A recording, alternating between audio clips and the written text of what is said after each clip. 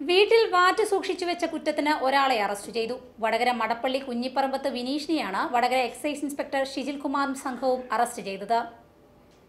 പ്രതി വിനീഷിന്റെ വീട്ടിലെ 1-ാം നിലയിലെ ടെറസിലാണ് ചാരായം വാറ്റുന്നതിനു വേണ്ടിയുള്ള 300 ലിറ്റർ വാഷ് സൂക്ഷിച്ചു വെച്ചത്. ചാരായം വാറ്റുന്നതിനു വേണ്ടി ഉപയോഗിച്ച സ്റ്റൗ, ഗ്യാസ് സിലിണ്ടർ എന്നിവയും കസ്റ്റഡിയിലെടുത്തു. ഒഞ്ചിയം, മടപ്പള്ളി ഭാഗങ്ങളിൽ ഉയർന്ന വിലയ്ക്ക് ചാരായം ലഭിക്കുന്നുണ്ടെന്ന വിവരം ലഭിച്ചതിനെ തുടർന്ന് ഒരാഴ്ചയോളം നീണ്ട അന്വേഷണത്തിനൊടുവിലാണ് പ്രതിയെ അറസ്റ്റ് ചെയ്തത്.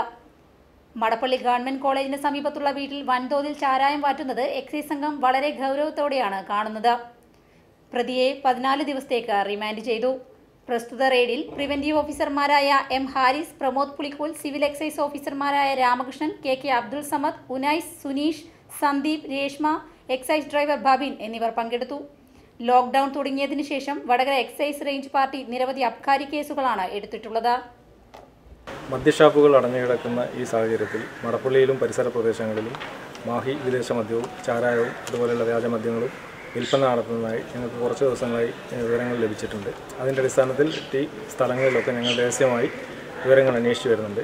അങ്ങനെ ഇന്ന് പട്രോളിങ്ങിനിടയിൽ ലഭിച്ച രഹസ്യവിവരത്തിൻ്റെ അടിസ്ഥാനത്തിൽ മടപ്പള്ളി കോളേജിന് സമീപമുള്ള കുഞ്ഞിപ്പറമ്പത്ത് വിനീഷ് എന്നയാളുടെ വീട് പരിശോധിച്ചതിൽ വീടിൻ്റെ ടെറസിൽ വെച്ച് ചാരായം വാറ്റാൻ തയ്യാറാക്കിയ വാഷും വാറ്റുപകരണങ്ങളൊക്കെ കണ്ടെടുത്ത് ടിയാനെതിരെ കേസെടുത്തിട്ടുണ്ട്.